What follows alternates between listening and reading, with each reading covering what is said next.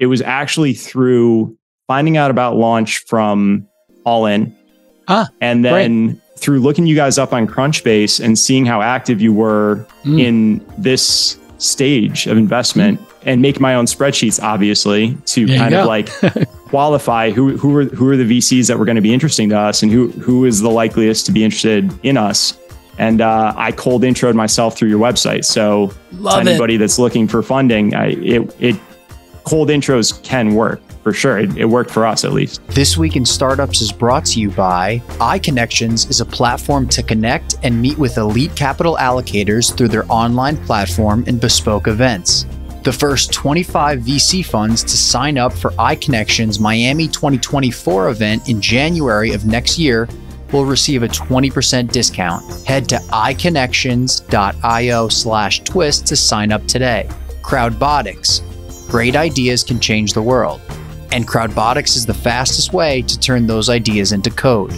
Get a free scoping session for your next big app idea at crowdbotics.com/twist. And Vanta. Compliance and security shouldn't be a deal breaker for startups to win new business. Vanta makes it easy for companies to get a SOC 2 report fast. Twist listeners can get $1,000 off for a limited time at vanta.com/twist. All right, everybody. Welcome back to This Week in Startups. One of the things I'm trying to do here is tell you how I make my investment decisions. Now, why is that important? Well, there's a lot of angel investors and venture capitalists and seed funds and accelerators who listen to This Week in Startups. Why do they listen to This Week in Startups? Well, 5 days a week, 6 days a week, we talk about startup companies, and sometimes their startups are on the pod, or a venture capitalist or a technologist that they appreciate is on the pod, so they tune in. Some people listen every day, some people hunt and peck episodes. But what's really important, I think, when you're an investor, is to share the companies that you're placing bets on. Why is that important? Well, if I'm placing a bet, it means I have super high conviction.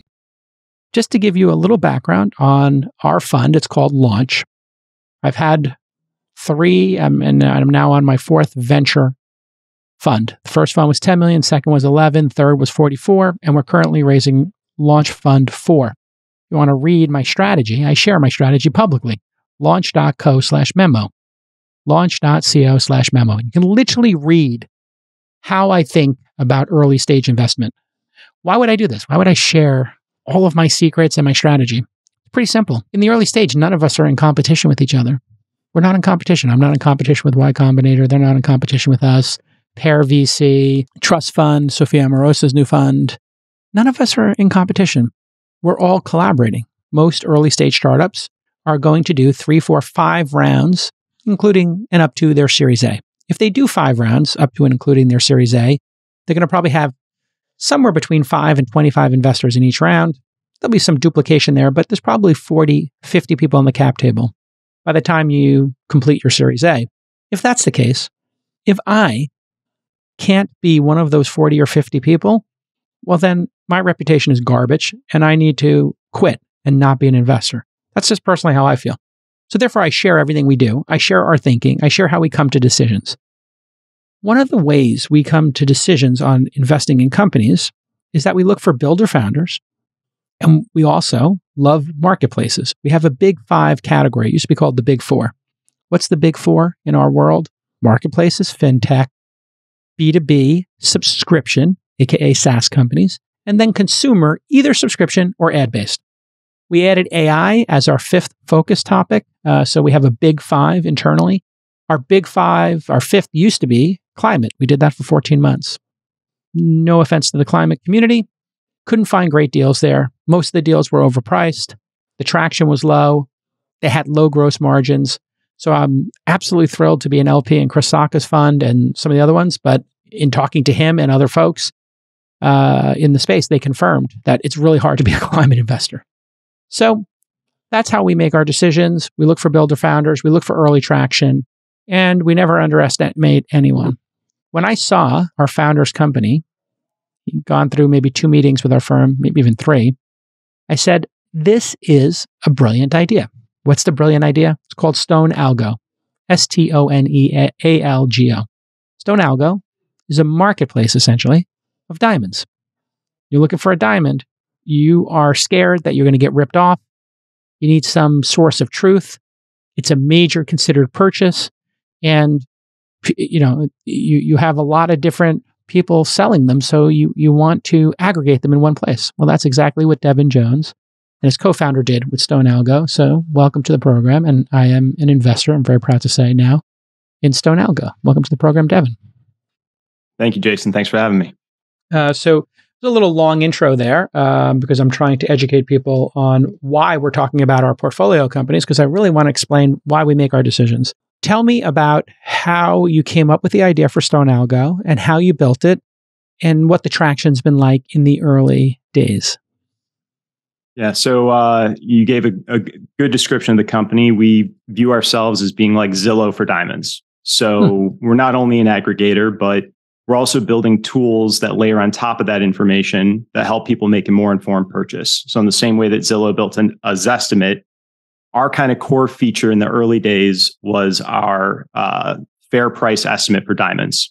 And so while we aggregate 2 million diamonds a day and we get live daily price updates from the jewelers we work with, we're also turning that information into useful insights. So we use it to predict the price of any diamond, even diamonds that we haven't seen before. The idea started as a solution to my own problem. So when I was purchasing my wife's engagement ring, I was looking for a product like this. I was trying to find some semblance of confidence in, what the fair price of my diamond purchase should be. And there wasn't anything out there. And so I ended up kind of patching it together myself in the early days by just going to various jewelers' websites, looking at their pricing, and kind of getting like a gut feel for what pricing should be, which is obviously isn't a scientific method. But I was fortunate enough to be working with my co-founder today, Jason Modica. And Jay is the tech whiz. He's the CTO. And together we developed a pricing algorithm, originally in Microsoft Excel. This is back in like 2016. And then we taught ourselves Python. And that was how we kind of made the jump from a couple of finance guys who were used to working in Excel sheets to a couple of internet guys who were able to publish something that could be updated in real time and accessible to tens of thousands of people every month. And this is one of the key things we look for, builder founders. Y Combinator is known for having developer founders. They like to have developer founders. We like builder founders where our aperture might be a little bit wider than Paul Graham's thesis. He likes to have 2 developers, 3 developers. I'm okay with like a growth hacker, product manager, UX designer, and developer. I'll put all those into the builder category writ large. But you built the product yourself, which means you didn't outsource it. You got in there and you figured out how to make this happen. Now, tell me a bit about the business model here. We understand you're aggregating all this information, then you're trying to normalize it and then create tools on top of it so people can make an informed decision. Okay, great. So you're trying to build that trust. But this takes work, this takes people. You got to figure out a way to make money from this. So if it's a marketplace, most people would think, okay, people either pay to list themselves on the marketplace or you take a percentage of the sale. Tell us how you think about monetization here and keeping that monetization in the best interest of everybody on the marketplace. Yeah, so the business model's evolved over time, and I think we were smart in the way that we started in the early days. When you don't have traffic and you don't have much to offer to the partners that are listing on your site, you have to wear a risk. Like you have to do some sort of a performance-based system to give them confidence that it's worth their time to list their product on your site. So day one, we were doing basically affiliate marketing. We agreed to do performance-based affiliate marketing, which for your audience, it means that we would send traffic from our site to an online jeweler's website. If that person was properly tracked by cookies that were stored in their browser by a third-party system, known as an affiliate marketing website, and that person converted into a sale for the jeweler that we sent that traffic to, we might be eligible for a commission on that sale. And that's how we got the ball rolling. But from a cash flow standpoint, that's a terrible business model. We were constantly collecting like T plus 75, which meant that scaling was difficult. We couldn't pay to play. We couldn't pay Explain to what that drive means, at collecting T plus 75. Sure. So sorry, I'm like I said, finance guy. So 75 days in arrears, right? So we're sending traffic to an online jeweler, and somebody buys a diamond on January 1st, then we're not going to collect until March 15th is when we get paid. Yeah. Best case. So, for example, if we paid on Google Ads to drive that click, we are bearing the cost of that click for 2.5 months. And it's brutal. And so it made scaling really, really difficult. Ultimately, we were able to drive a lot of growth. We were forced to drive a lot of growth organically. And the way that we did that was by building products that were useful, that were differentiated in the marketplace, and that ranked high in Google organically for keywords that people were already searching for. So we recognized that people were looking for things like diamond price calculators in the same way that Zillow and Trulia recognized that people were looking for mortgage rate calculators, right? And there just wasn't a product out there, tools. And I think that this is an important point for anybody who's super early stage that's trying to go from 0 to 1, especially with LLMs, large language models, right? With AI, we're already seeing, if you're in Google's sort of like test flight of their product, Google Labs, you get this like AI description written at the top of Google search results. And this is specifically for answerable questions, right? Like who's the Queen of England? Who was the Queen of England in X year, right? That's a known thing. That's factual information. It can be answered by an AI. That used to be something that bloggers were competing for to get to the first rank in Google. Now they're kind of stuffed underneath this LLM. And so it's going to be very difficult to drive content related traffic through undifferentiated or commoditized information, right? But if you develop a product that is unique in the market, that leverages the information that you have that's unique to you. So if you have unique data sets, or if you can combine two data sets that are separate, they may even be publicly available, and combine them in some unique or novel way that nobody's thought about yet, and build a product around that people actually search for, that a large language model is not just going to give a text answer to. That's a great way to drive organic traffic to your site. And people will scroll past the LLM's response to that, or the LLM may not even try to give a response because Google is training its algorithms to identify situations where the LLM is not the preferred mode of communication with the user. And so that's how we kind of got the site rolling, was by developing these products that people found useful, leveraging the information we were getting from the affiliate agreements that we had. And we were able to drive enough traffic that we had leverage in our conversations with our partners. Right. And then we were able to convert them over to our own business model, which is a cost per click model. And it looks very much like Google Ads. So super simple. They understand super it. Super simple. Yep. Pay a couple of bucks every time you send somebody over. This is quality traffic, because the only way for them to get to your site is they would have had to done a search. And when they land on your site, you're going to have some information about them, unless they're using like a VPN and the Brave browser or something. You're going to get some, and that's like whatever, less than 5% of people. So you're going to get some good data on that person and know their provenance, and you can just figure it out, right? You can figure out the value of it. If it works, it works. If it doesn't, it doesn't. The average diamond purchase is what in America? Yeah, in America today, it is probably around $6,500 is like the average engagement ring price. And so the diamond is going to make up the majority of that purchase value. Probably about $5,500 to $6,000 of that purchase value. Feeling pretty good about my 3-carat Asher cut that I got my wife on Blue Nile. That was like $20K. Put me $10K in debt. That was a tough decision back in that time. I was literally had no money, and I just went like, it was $15K in debt at the time. 3-cut Asher, pretty good pull for somebody with no cash in the bank. That's pretty good. I think by any standard, that would be considered a pretty large diamond and a pretty good pull. Pretty good pull, I think. Listen, when you're a fund manager like me, trying to raise money for your fund, it's not an easy task. Let's face it. Well, there is a new way for you to find elite institutional LPs, and it's iConnections. And this platform, which is an app, online, in person, it allows you to meet the most elite capital allocators. I won't tell you the names, but I was able to get in touch with and meet with beep, beep, and beep. 3 of the major funds that I was looking to meet with, all on iConnections. These are the biggest LPs in the world, endowments, foundations, sovereign wealth funds, fund of funds, etc. iConnections is specifically built to connect the global network of capital allocators, LPs, with a diverse range of fund managers, GPs, general partners like me. And they do this 2 ways. They got the iConnections platform, and then they do the bespoke events. The events are amazing. And you have an LP meeting schedule inside the app.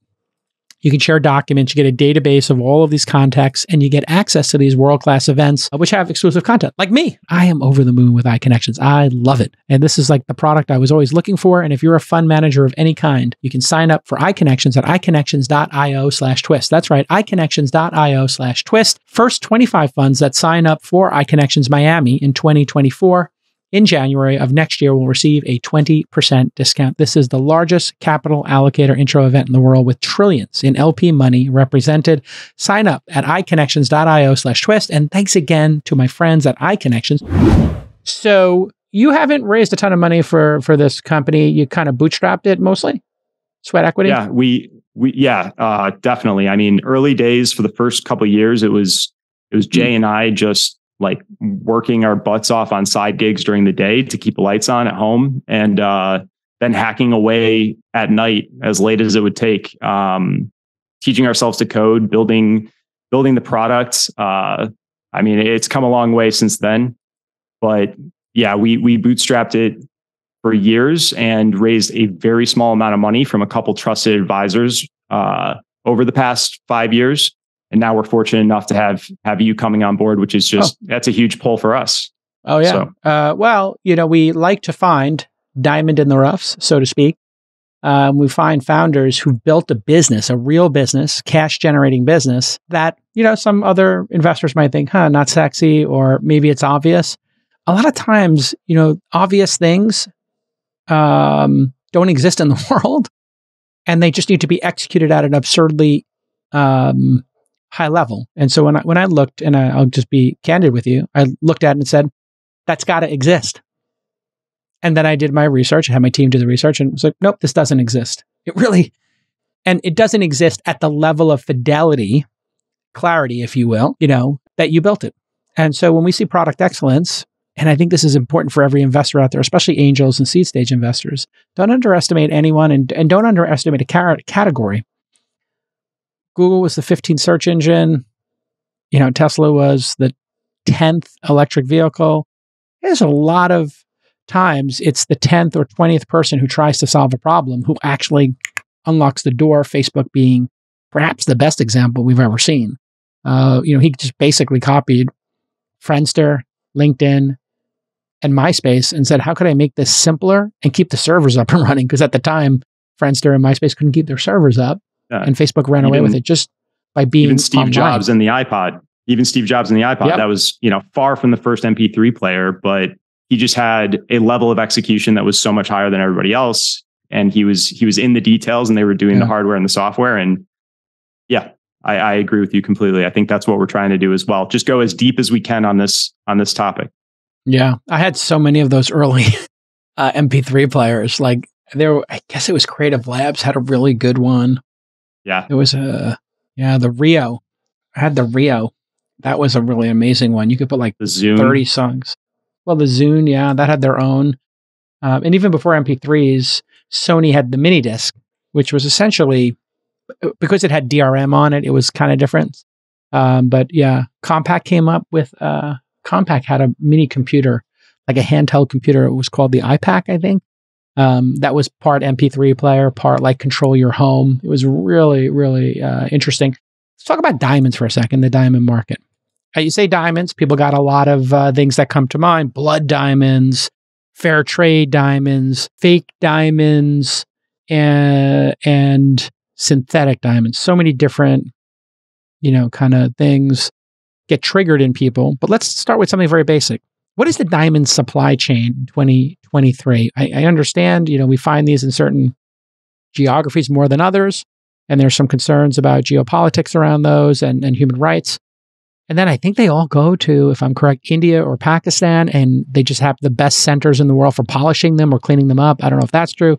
And then somehow, I know growing up in New York, they wind up on 47th Street in the Diamond District. I believe it's 47th. You correct me if I'm wrong. That's correct. So that's my understanding of the trip of diamonds. Where am I correct? Where am I wrong? No, you are mostly correct. So the supply chain let's distinguish between the two types of diamonds, really. There's natural and then there's now lab grown. And then you also have synthetics, which would be non-diamond. So that would be like a CZ, cubic zirconia, which is not a diamond. It's a different material. Right. A diamond is it's compressed carbon, right? It's a type of mineral. So natural diamonds go through a supply chain of first being mined from the earth, like you said, in specific countries around the world that have rich diamond deposits. They are then cut and polished, typically in India. And they How did that happen? How did India become the place where diamonds get polished as opposed to like at the source or on 47th Street? That's a great question. I'm not 100% sure for the diamond trade exactly at what point it made that jump, but there's been a rich history of gemstones in that area for a very long time, whether it's rubies or other types of gemstones. And so the cutting and polishing techniques over there probably were ready for the diamond market when it came to pass. But you brought up 47th proximity Street. too, because am I wrong? It's like Africa and Russia, major diamond sources, and India, I think, is kind of like in between those two places. Like triangulating between those two? Yeah, I'm just taking a guess here. Like, is there some geographical reason that I mean, obviously, having affordable labor and, a labor force that is hardworking and detail-oriented, and that's affordable, and that can work long hours doing something that's very precision-based. I think that's but Russia, Botswana, Congo, not sure where else diamonds come from, but yeah, those seem to be the big ones. There's some even in Canada. Oh yeah? I didn't know that. I didn't know. Yeah, it's, but you nailed the big ones. And in the US, after they've been cut and polished, about 90% of the diamonds that enter this country come in through 47th Street. And 47th Street. Yeah. And as you know, as a New York, it's hilarious. I'm also based in New York, as you know. So we're not far from 47th Street right now. 47th Street isn't like, it's not 47th Street running the width of Manhattan that we're talking about. It's 2 blocks. It's between 6th and Madison? Or does it just go 6th to 5th? It's really 5th to 6th. Yeah. It's really 1 block, and it is like another world. Like, it is like no other part of New York, truly. If you've seen Uncut Gems, you can get a really interesting peek into it. Sure. It's Hasidim. Hasidic Jews run most of it, I think. I knew this because I lived in Brooklyn, and I remember when I worked in Rockefeller Center area, I'd see all these buses, like school buses, and 30 Hasidic guys would get on and off the buses every day. What's going on here? I was like, oh yeah, they're working the Diamond District and they're going back to Brooklyn. I was like, can I get a ride? I'm going back to Brooklyn too. I got to take the subway. It's an interesting place, and it's come a long way. Like the diamond companies, the lab grown companies out of India are setting up shop there in the U.S. For distribution purposes and business purposes. The GIA is in a beautiful new building in the middle of the block that is like, reminds me of when I worked at Bank of America at One Bryant Park. It's very impressive. GIA does the grading. Is that the grading organization? Correct. There's a few grading organizations, the GIA being the largest and the most well-known. They've done natural diamonds forever. They've started to do lab-grown diamonds as well now. And I think from like from the consumer standpoint, that's really where like the confidence comes in. You have an organization that has credibility, that's verifying that these are authentic, that these are a real natural diamond, a real lab diamond. They'll laser inscribe them with a unique certificate identification number along the girdle, which is like the part of the diamond that separates the top and the bottom. It's like a flat edge along the side of the diamond. And you can look at it with a magnifying glass and verify that your diamond matches the certificate that you believe it to be. And then there's a number of other checks you can run. In the diamond that you can, like a license plate number, or your street address. How many diamonds have that? Is that like, would you ever buy a diamond that didn't have it now? I personally wouldn't, just because there's not really a reason to not buy a diamond that doesn't have that inscription. And it's on our website, we actually can accept that identification number, query the GIA via their API. And then like all the technology we built for the consumer, we've also built it so that people like you or me, people who own a diamond aren't even shopping. We can actually verify, like you could go on our site right now and check what's your diamond worth today. That'd be amazing to do. I wonder if does it look bigger or smaller than it weighs? I wonder if diamonds 20 years ago had them. Would Blue Nile's diamonds? I bought it on Blue Nile. What a great experience that was. Blue Nile's would all have those from 15, 20 years ago. That's great. Yeah. My guess is that 15, 20 years ago, they were probably exclusively selling GIA and maybe AGS, but we have connections to many grading agencies, and we use that we pull a ton of information. We use that information to generate our cut score, which for round diamonds predicts how sparkly they'll be. We use it to pull in information about imperfections in the diamond that might concern people, might be a reason not to buy. And then we also use it to pull in the information necessary to produce a very accurate price estimate for the diamond.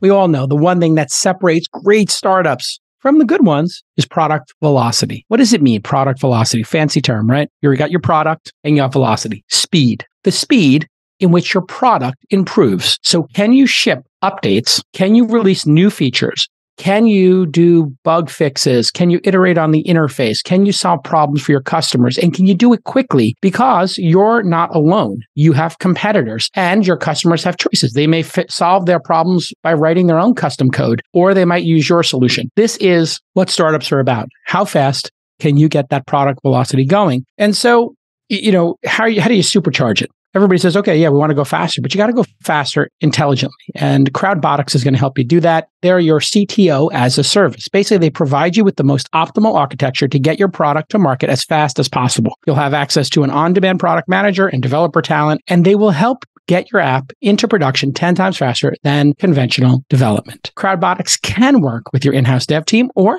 you could just have them work independently. And you own all the IP. You own all the source code. Let the folks at Crowdbotics supercharge your product velocity today. No more waiting. Get a free build plan at crowdbotics.com/twist. That's a $4.99 value just for the Twist listeners. You get that for free. That's crowdbotics.com/twist for a free build plan. One of the things I love about talking to you, and this is one of the reasons we wanted to make the investment, you have such a deep knowledge of the space that you've gained over the years of doing this. And you have a unique take on where this is all going. And a lot of times people who are in the industry have accumulated a bunch of biases along with their knowledge. And so they don't see the opportunities. They think, oh, this will never work, or that can't work, or this is how the industry works. Therefore, Uber and Lyft or DoorDash and Postmates, that'll never work. I've been in the delivery business for 20 years. I've been in the livery business for 20 years. I've been in the diamond business for 20 years. You're going to fail. You have a deep knowledge, but also you're coming with fresh eyes to a certain extent. And that was another thing that attracted us to the investment in StoneAlgo. So thanks so much for coming on the program. Continued success. And let's catch up in a year or two. Come back on the program after you've tripled the revenue. So now I've set a goal for you. Whatever revenue is right now, triple revenue and come back. Got it. And I'm really excited to start this relationship, and I'm absolutely certain you'll take the investment and deploy it in a capital efficient manner. That's another thing we look for in founders. We love capital efficiency. So when we saw your business, we're like, wow, you've really accomplished a lot with a small amount of money. And that frugality is absolutely essential in startups. Now, at some point, you'll start cooking with oil and you'll be tripling, quadrupling revenue. Somebody's going to give you some bucket load of cash and some giant Series A or Series B, and you got to keep that with you. Don't lose that frugality, Devin, please. I've seen a lot of founders, when they get that big check, then they start working about the ductwork in their new offices, the front desk. They start arguing over which chairs they're going to buy with their co-founder, or who gets the corner office, and spending some ungodly amount of money on a goddamn offsite meeting or a board meeting, and then they just do stupid stuff with the money. Every dollar's got to go into your team or the product. Yeah, I think that's the key. So, yeah, all right. Listen, I completely agree. Yeah. Continued success. Very excited to make the investment. Thanks for including us. And triple that revenue. All right. This is brass tacks here. Startups are meant to grow. And when you take investment, that's the expectation. So communicate well with the investors. And, let's just keep growing the company in a reasonable fashion. We're not looking for,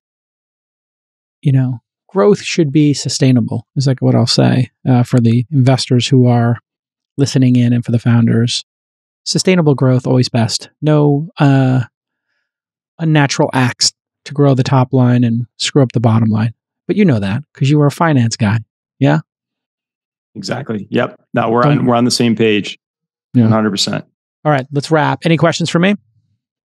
No, I think this was amazing. Thanks for having me on. And thanks for investing as well. Oh, yeah. Well, it's my pleasure. I mean, I think I literally had a phone call today with a prospective employee, and I said, we are in a service-based business, and we have to match the effort of our founders. And we pick founders based on their effort. So the great paradox of what we do is we look for the hardest working, most dogged founders, which then makes us have to be the most dogged and hardest working investors. And if we're not, the founders are going to call us out on it. Hey, we're working really hard over here, and you're skiing 40 days a year. And then I go, oh, I'm skiing for 90 minutes, 40 days a year. So just to be clear, I'm available to you anytime, and you can come skiing with me as well. Still 40 days to be clear. I mean, that was 2 years ago, my record. This year was only 36, but I'm 52 and I made my money already. I'm just trying to get, you ski or no? Yeah, I did. I did a lot more before I became a founder. Okay. All right. Well, listen, I'm looking forward to getting back to it in the future. Well, I'm doing it's interesting you say that. I'm picking some of my CEOs and founders. We're going to do a founder ski trip at my incredible house. And then you guys can come see my incredible ski house. I don't know if are you independently wealthy coming into the startup? No, not independently no trust wealthy. Fund? No trust fund here. So that's what I'm doing. I'm going to bring like 10 of my founders to my incredible ski house and show you what you're working towards. Took me 50 years to get it. So sounds good. Come skiing with us this season. Look forward to having a fire lit under my butt by the house that you invite us to. So exactly, it's pretty spectacular. I have to say, I'm pretty proud of it. Listen, continued success. All kidding aside, it's great to have just found you randomly. How did you find? Did you ping us or did we hunt you?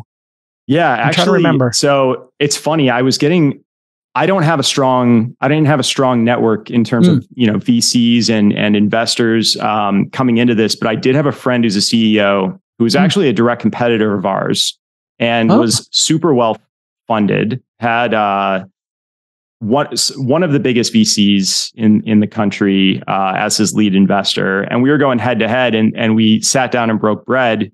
And he was like, look, this isn't working for us. You guys are scrappy and small. You're not going to die. We can't keep on this path at like the burn rate we have.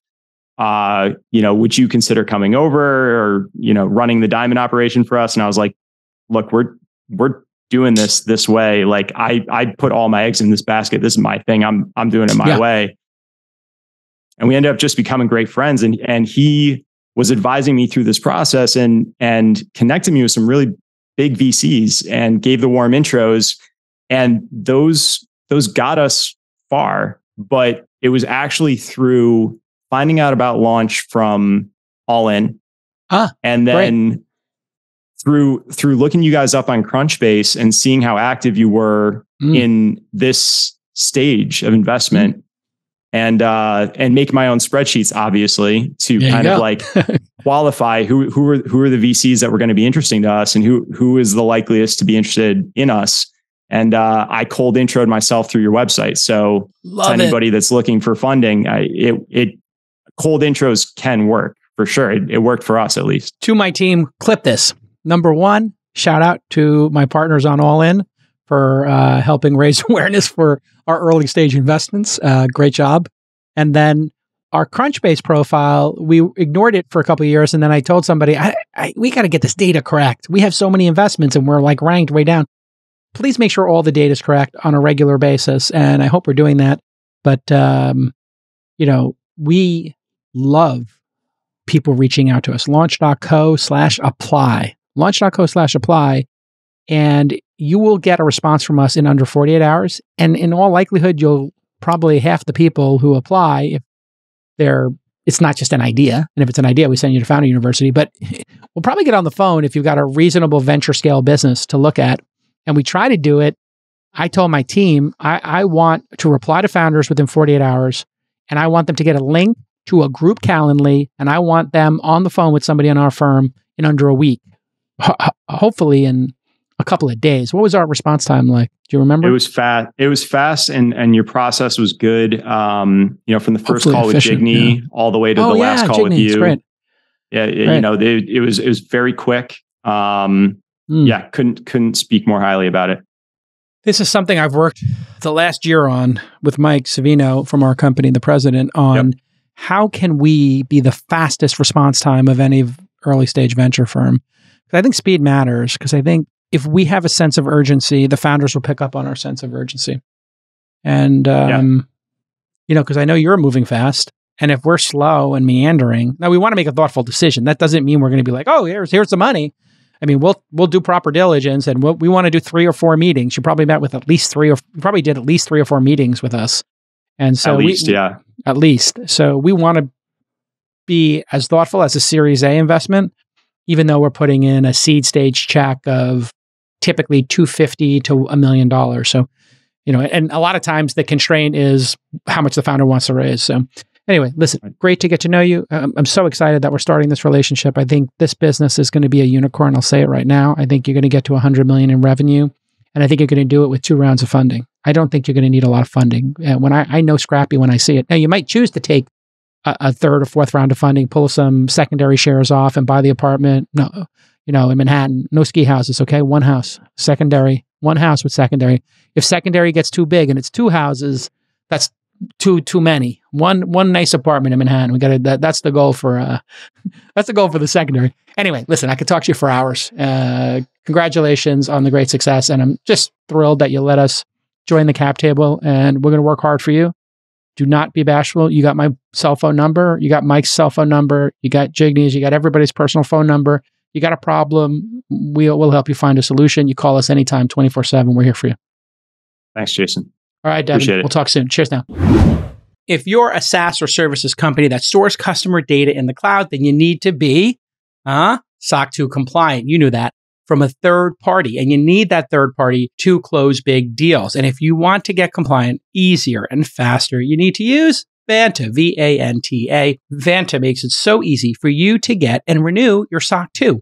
On average, Vanta customers are SOC 2 compliant in just 2 to 4 weeks.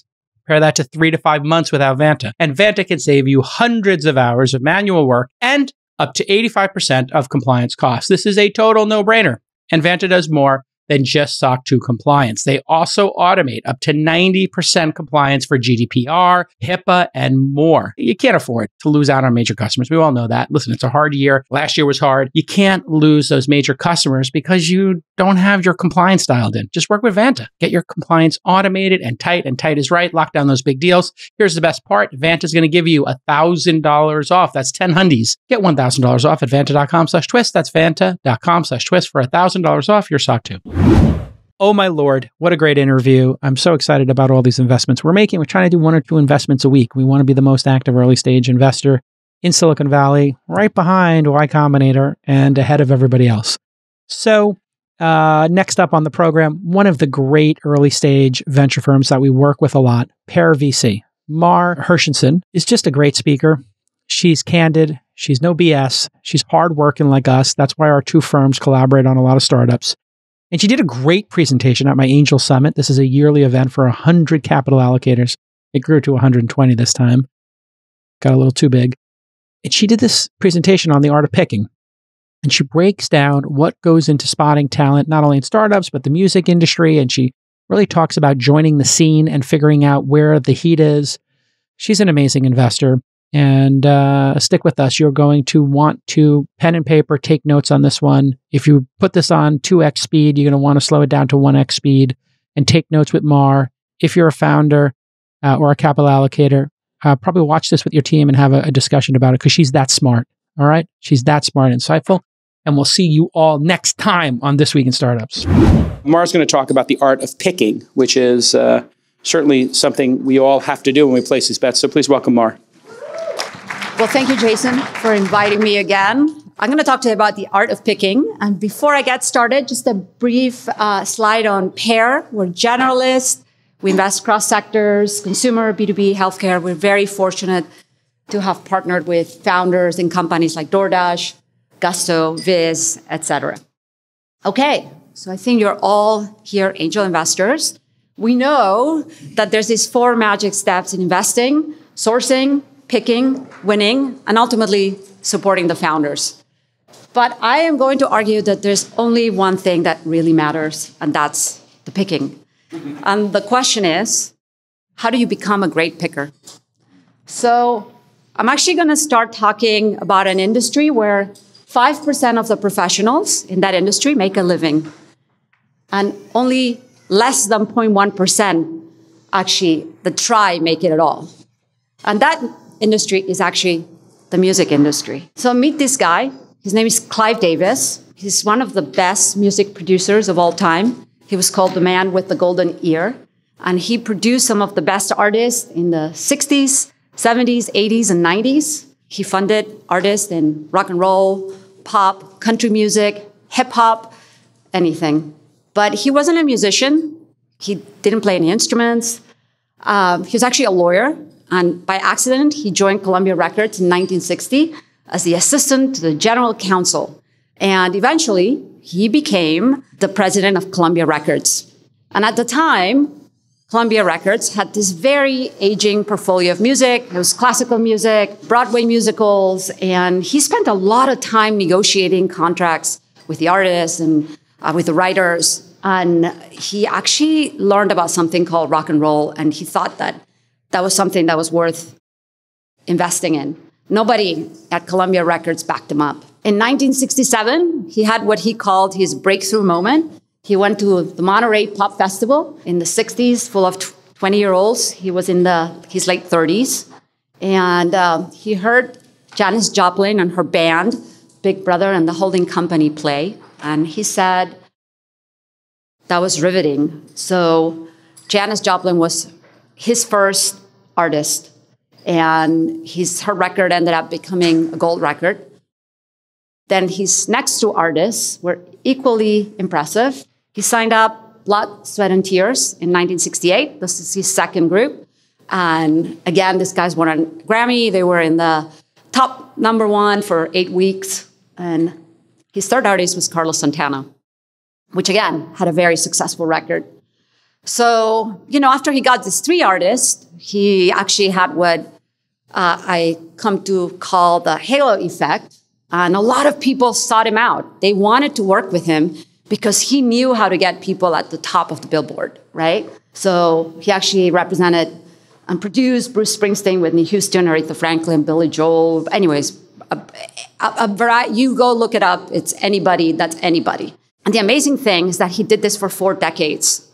So there are 2 things that he did in this 4 decades. One is he is a beast at working. He has an incredibly work ethic. So he tweeted that in 2013. Work ethic is the idea if you have 16-hour days, it doesn't intimidate you. I think, as you know, Jason, he probably agrees with that. And the second thing, which I find even more impressive, is that every day he walks into his office and in the morning he listens to the top 20 songs on the billboard. And he does that because he wants to keep up to date, right? That's the equivalent of somebody that wants to learn. And remember, this guy was incredibly successful, and he still does this to this day. He's 91. Awesome. So how did he have all this repeated success over the last 4 decades? Because I'm an engineer, I like to think in blocks. So this is my 4 steps for success for Clive Davis. The first thing is he had an insight, and he was there, right? He has his insight about rock and roll, and he was at the right place at the right time. Then he had some early wins. He did. He had the halo effect. And lastly, he had paranoia. So paranoia is the combination of angst that forces you to work hard and constantly be doubting yourself. And ultimately, that made him be in more of the right places, right? So that's Clive Davis. Right, what does this have to do with venture capital? That's a big question. Let's start with some numbers on venture capital. Very similar, but worse than music. only 0.7% of all companies that start actually raise a seed. And a lot of those have failed, right? In fact, less than 0.0003% of companies will end up being unicorns. So it's actually really, really hard business. It's not only hard for founders, it's actually really hard for venture capitalists, believe it or not. I'm going to give you, these are numbers that actually surprised me when I looked at them. What's the DPI of the upper quartile of venture capital? And I'm going to go with the decade that followed the biggest platform change ever, which was the web. So for the first 7 years, you will see that the DPI of the upper quartile funds was below 2. That means it's really hard to return venture money, even for the best people, right? The next 7 years were actually a little better, but not much better. And maybe you can discount 2012 and 13. We're not quite done with those vintages, but still pretty hard, right? It's not only hard, it's actually, if you compare not just ROI, but IRR for early stage venture, this is data from Burgess from 1983 to 2017, but it's just, I bet it's the same if you consider the last 5 years. I think early stage venture is the only asset class where the mean and the median are really, really far apart, right? Why? Because there's only a few winners that really make it. And early stage is actually even harder. This data, sadly, I couldn't find it for just seed, includes seed to Series B. If you're in the audience, Series B is really late. So it's probably more, it's probably even worse than what it shows here, okay? All right, so the question is, are there any Clive Davises in our industry? This is a really hard question. So I actually had to ask ChatGPT. And it did give me an answer. This is the answer that ChatGPT gave me, which is actually really interesting. It gave me 6 names. 5 of them are humans, and 1 of them is a fund. So John Doerr, Mark Andreessen, Bill Gurley, Vinod Khosla, Peter Thiel, and Sequoia Capital. The nice thing with ChatGPT is you can have a conversation. So I asked them, what do you mean by Sequoia Capital? And then it pointed out Doug Leone, Don Valentine, and Mike Moritz, okay? And these folks invest in seed, but they also invest in growth. And it's much easier, as you saw in my previous slide, to do that, okay? So, and in order to plug in my partner, Pejman, I said, who is the best seed investor? And this is my partner, Pejman. He's actually, he was a sports journalist, then a rug salesman, then an angel investor, and ultimately a VC. He's #1 on the seed, on the Midas list, and he's on the top of the Midas list. Incredibly successful.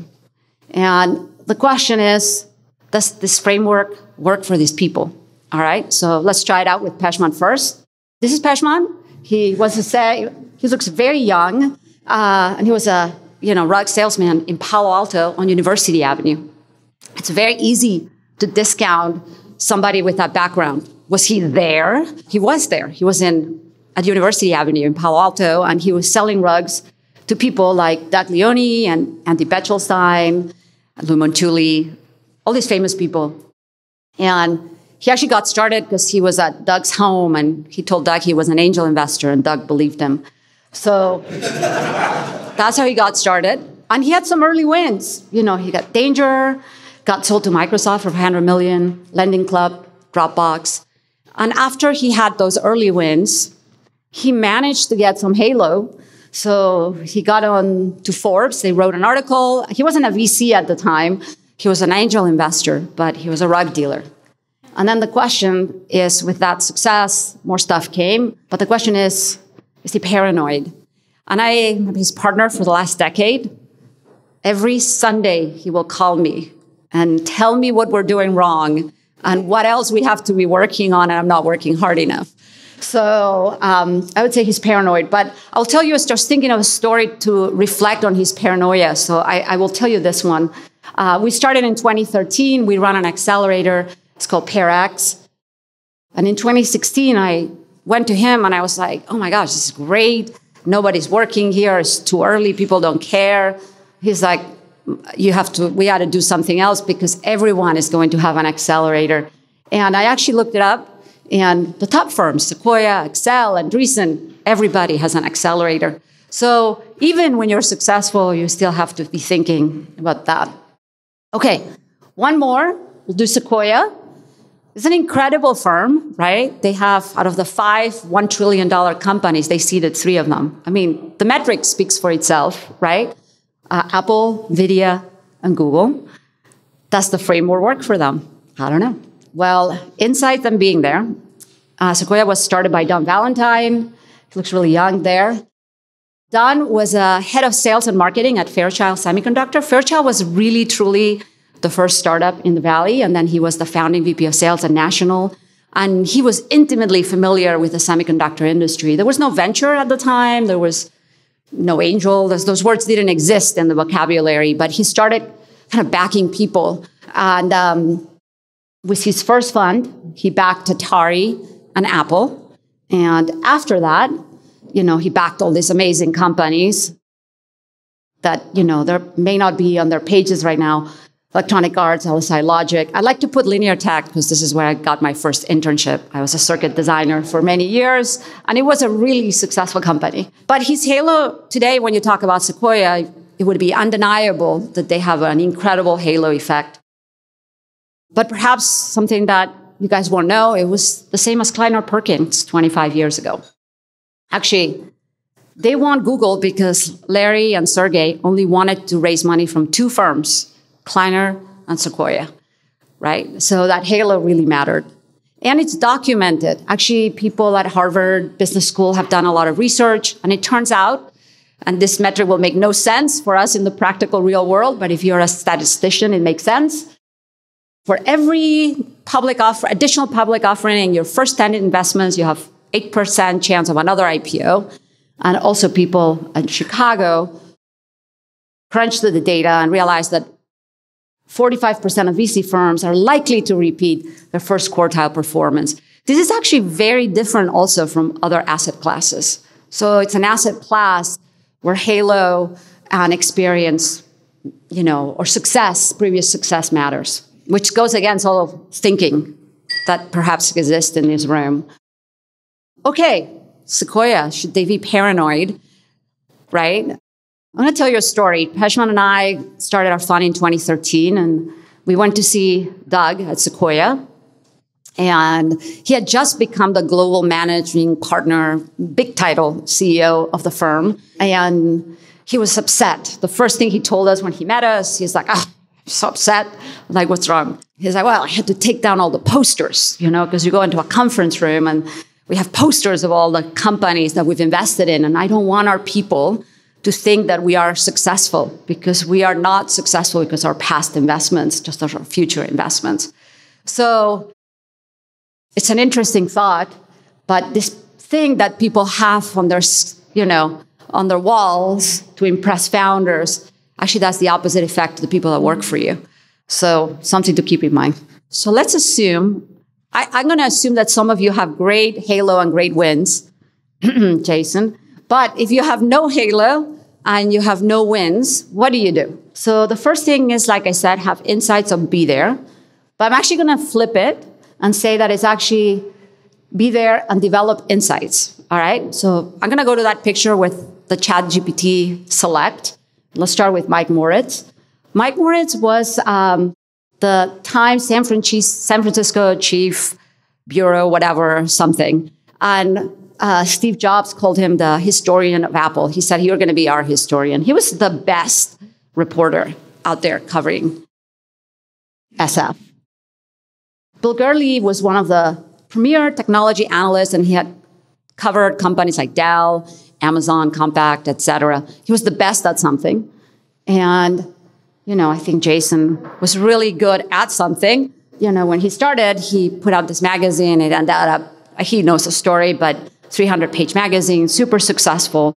And I think the interesting thing, think of Pejman also, he was a salesman in the rug store. He was the best salesman. He would do like $8 million in sales a year. These people were somewhere. It wasn't Stanford campus and it wasn't Google, but they were really good at what they did and they were learning in the process, right? So whatever you do, there's an opportunity for you to develop an insight. That's one. Second is, if you're there, how do you go and pick the winners, right?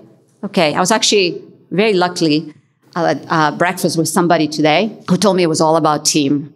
So you probably heard this: team, market, and traction. But if you asked Don Valentine, he would maybe tell you it's all about market. So market goes first. And then some people would say, oh, I need to see traction to get into Jason's accelerator. He needs to see some traction. And some people don't care about anything but market. And some people don't care about anything but team, right? So which one is right? Well, the truth is that this combination doesn't happen randomly, right? It's very rare that it happens randomly. There's actually strong correlation of team to market and team to traction. You will not have a top 1% CEO working a bad market. And you will not have a top 1% CEO not execute, because then they wouldn't be a great team, right? So it's correlated. I use a framework to evaluate founders that I will share with you. I think there's multiple frameworks that work. But what I try to do is listen to the founder. And you have to listen with an optimistic attitude. What does that mean? Optimistic listening means to park your ego. That's what it means. And I'll explain to you. Optimistic means that you are not thinking why it won't work, i.e., you're not thinking, oh, I'm smarter than you and I know exactly why you're wrong. But you're thinking, hey, what does this person know that I don't know that could result in a big company? How does this work, right? So it requires really letting go of your ego.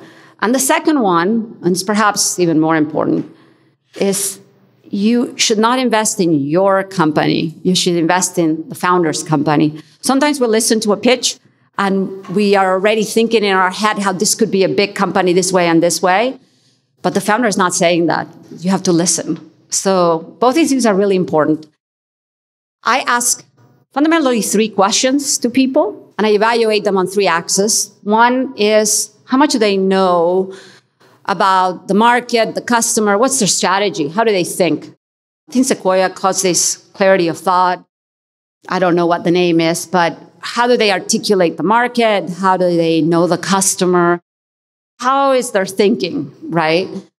There's an axis on execution, which is, can they get done?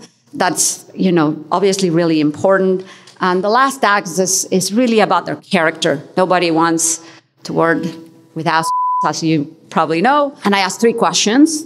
One is, what insights do you have that caused you to start this company? It's very open-ended, but I think the answer to that question will tell you what type of founder you're dealing with. How will you run this company? And again, many times I ask this question and people are taken aback. Like, what do you mean? I'm like, how will you run it? And the last one is hard to answer in a question, but you're trying to come to a conclusion from how they answer the first 2 questions. Okay, so let's assume somebody checks my 3 boxes, right?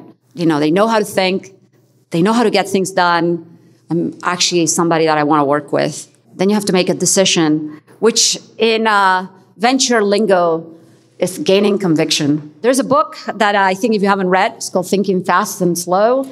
It's actually, I will summarize it in 1 slide. There are 2 ways that our brain makes decisions. One is based on intuition and instinct. It's 95% of what we do is based on that.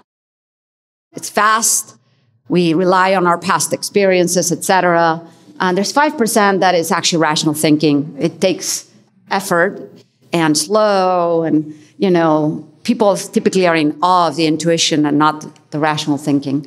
And at Pear, Pejman fits there, and I fit there. And I think you need both to be successful. Not just one. It's not an or.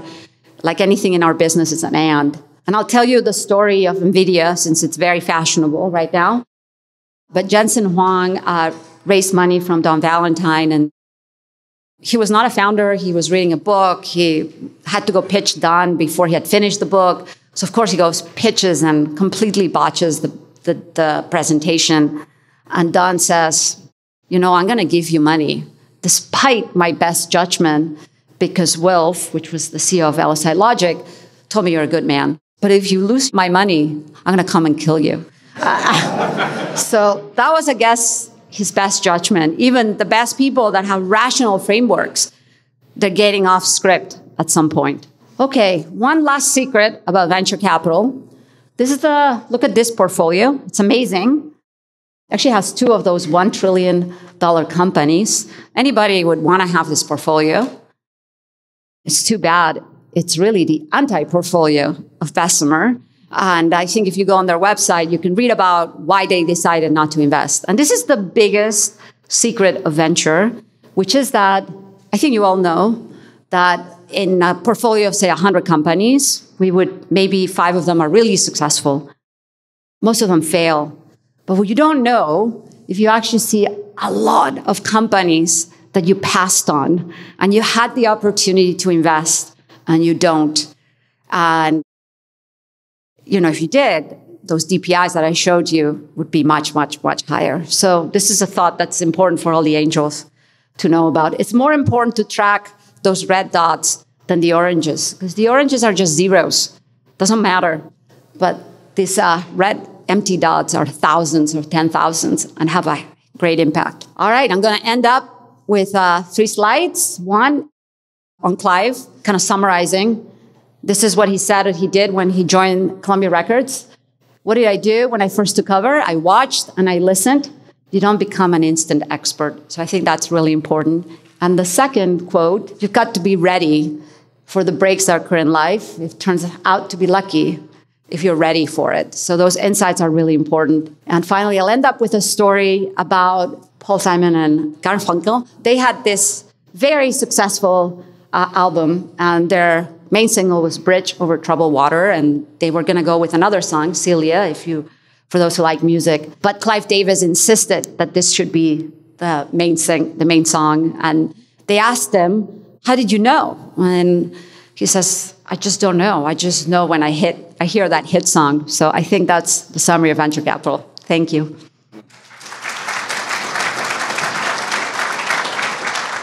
Talk more about paranoia in relation to the accelerator.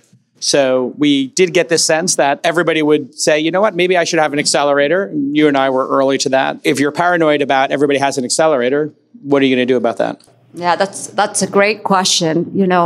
I think, having an accelerator when we started, Jason, felt really early, right? And we were asking, not early to the accelerator, early to the companies, because these companies don't even exist in many cases. And I think what we've done is gone earlier and earlier and try to be better and better. I think, we use a lot of data to measure everything we do right and everything we do wrong and iterate on it. And, that's what we've been doing. But going earlier and earlier, that's what we've been doing. It's a great strategy. Okay, let's give it up for Mar. Thanks.